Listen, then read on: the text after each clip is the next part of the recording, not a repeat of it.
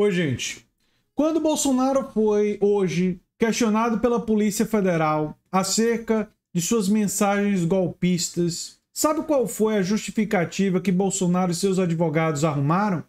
De que o ex-presidente estava sob efeito de medicamentos e se enganou, se atrapalhou. Aliás, isso está também na Folha de São Paulo. Bolsonaro fala PF em engano e efeito de medicamentos por a responsabilidade dos vídeos golpistas após o 8 de janeiro. Como se as pessoas não se lembrassem de todas as falas golpistas que ele fez antes do 8 de janeiro.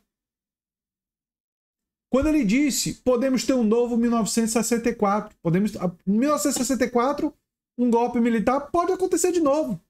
Ele disse isso no 7 de setembro.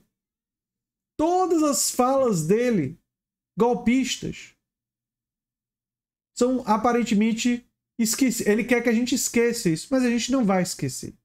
E eu vou caracterizar adequadamente a fala dos advogados do Bolsonaro e dele. Vou mostrar para vocês e vou caracterizar elas pelo que elas são e pelo que Bolsonaro é diante disso. Mas vamos ver o que eles falaram.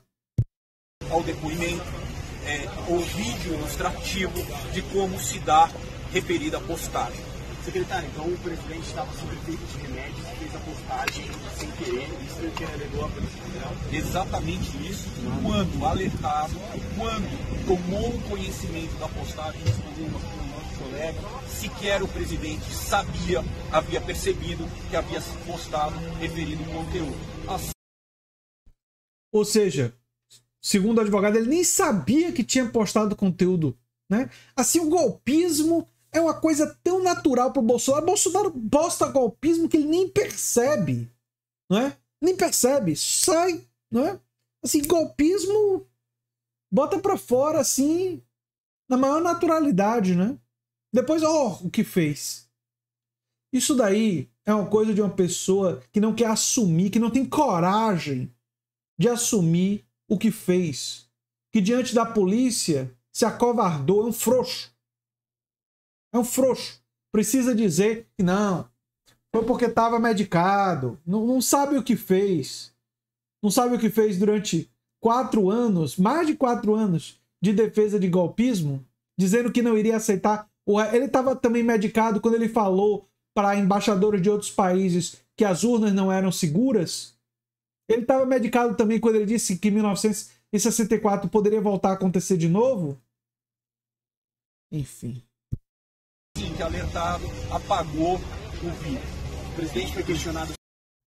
Ele apagou o vídeo por causa da repercussão negativa e por medo de cadeia. Prisão, medo de prisão. Foi por isso que ele apagou o vídeo. Foi porque ele não está mais no poder e ele vai para a primeira instância e pode ser preso. E porque a tentativa de golpe deu errado. Não deu certo. Quando ele viu que deu errado, quando ele viu que ele poderia ser preso, aí ele apagou.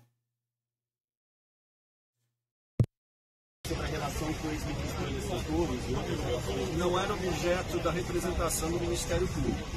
A resposta do presidente se limitou à questão dessa postagem, mas se coloca à disposição, para qualquer momento se colocou, para retornar e esclarecer quaisquer outros pontos.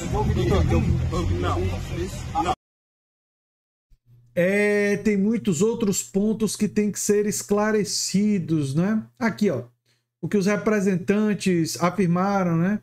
A investigadores da Polícia Federal, que ele publicou por engano um vídeo repassado a ele questionando a lisura das urnas eletrônicas. Como se o Bolsonaro não tivesse questionado a lisura das urnas eletrônicas durante praticamente todo o seu mandato.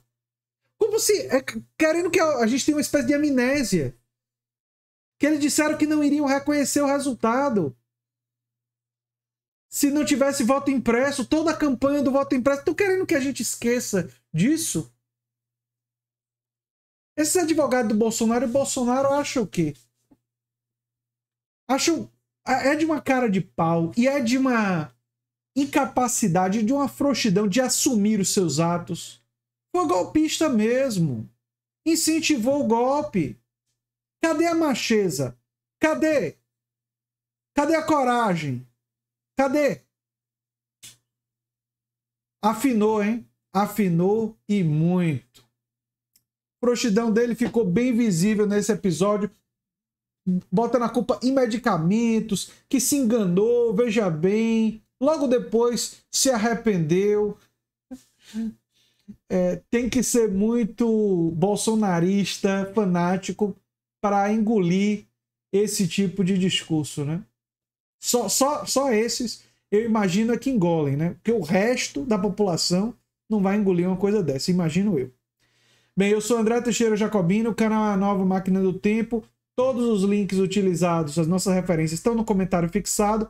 E se você gosta do que a gente faz, se inscreve, dá um like, compartilha. Quem sabe vira membro ou apoiador do canal. Um abração e até o próximo vídeo.